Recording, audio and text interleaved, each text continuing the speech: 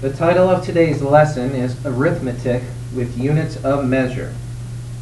In this lesson, we will practice adding, subtracting, multiplying, and dividing units of measure. We may add or subtract measurements that have the same units. If the units are not the same, we first convert one or more measurements so that the units are the same, then we can add or subtract. Let's take a look at sample 1.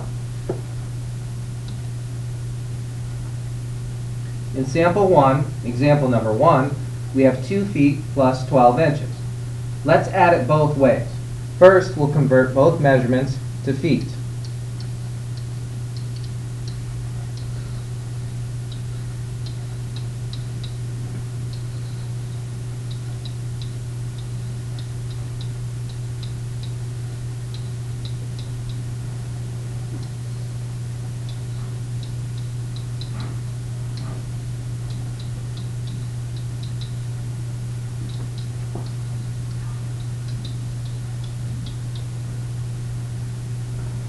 Example number 2.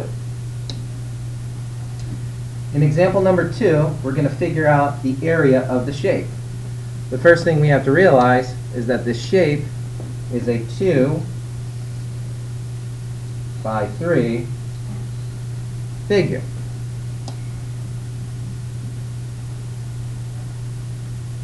So essentially, we're multiplying 2 times 3, and we're also multiplying centimeters times centimeters. Well, 2 times 3 is easy, that's 6, and then centimeters times centimeters equals centimeters squared. So we're going to have to understand that this measurement might be 1 centimeter, 2 centimeters, like so, each one being a centimeter up the side here, and we're changing the unit into square centimeters. So now we have 2 square centimeters. So that's how you change the units there.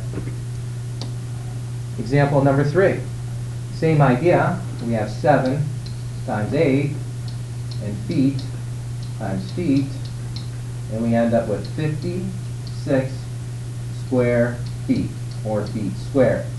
Understanding once again that we're taking a linear measurement, 1 foot, and we're changing it into a square measurement, 1 square foot. Example number 4. Here we're going to take a look at how units can change when we divide measurements. For example, if you know the area of a rectangle and the length of a rectangle, you can find the width of the rectangle by dividing. So in this case, we have 56 square feet, which would be feet times feet, divided by 8 feet. So we can start dividing. 56 divided by 8 is 7. You can cancel off the feet here, and we end up with 7 feet. So in this case, we took the square unit of feet, 56, in this figure down below, and we changed it into a linear foot for the side, so we have 7 down the side here. Example number 5. Here we have the same type of thing. So we have 25 miles times miles divided by 5 miles.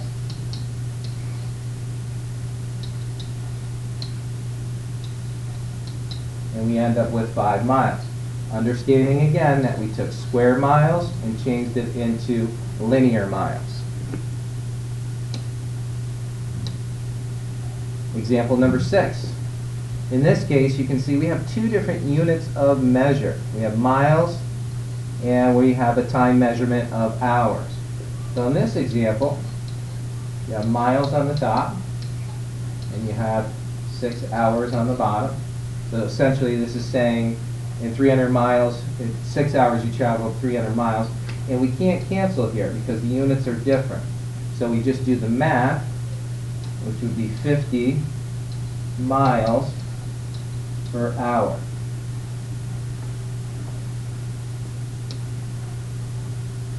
Number 7, example number 7. Same concept. We have one measurement, miles, and another measurement, gallons, on the bottom. So we can do our math here. We end up with 30 miles per gallon.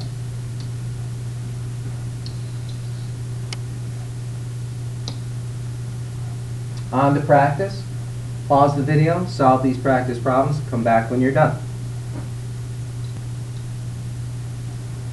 Okay, on to practice checking. You take a look at the first one. They wanted us to write the answer in inches, so we converted 2 feet to 24 inches. 24 minus 12 is 12 inches. And our next one, we had feet times feet. So 2 times 4 is 8, and we get 8 square feet. Again, taking linear feet and changing it into square feet. Number 3, or letter C here, we have 12 square centimeters. So centimeters times centimeters, we can do the math. 12 divided by 3 is 4. We cancel out the centimeters, and we end up with 4 linear centimeters. And on letter D, we have 2 different units of measure, so we really can't cancel out there. 300 divided by 5 is 60. You end up with 60 miles per hour. You got all those right. Those are very tough today. Give yourself 100%. Nice job.